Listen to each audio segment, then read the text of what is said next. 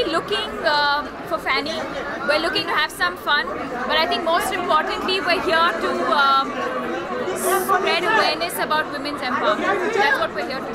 To begin with, I think it's a very sad situation when, as a woman, we have to actually ask for it,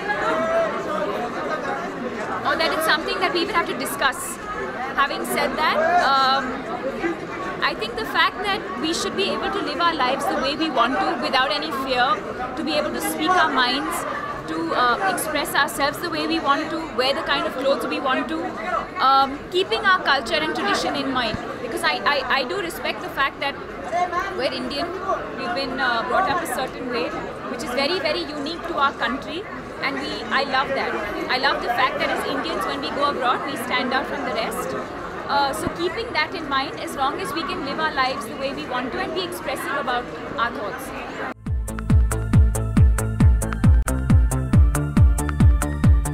I think if we stop discussing it and looking at it like that, it will also enhance the fact that women deserve to be given more than equality. I think women are the stronger gender. They're the more sensitive, more sorted, more emotionally coherent gender. It's unfortunate that we have to, like she's saying, we have to even talk about it to this extent. Women deserve everything and more. Firstly, I think in our country, most importantly, something that we need to look at is respecting women, which happens very, very seldom. So that is the first thing. Forget anything else. I think men should learn how to respect each and every woman in this country. Forget anything else. That is the most important thing. Forget films.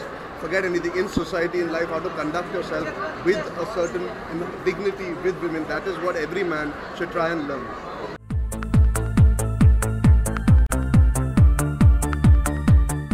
Well, I don't think that's what it is. If you look at Hollywood, most commercial films, whether it's Hunger Games, whether it's Twilight, whether it's any romantic Renée Zellweger film, or Legally Blonde, anything, most of the commercial films that do the most amount of money are always women-centric. And I think in Bollywood we're realizing that.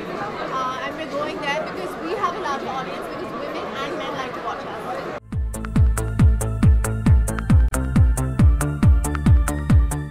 It's cool, it's pressure before the picture comes out, and you always feel like the pictures inside are better than the ones that get printed on the cover.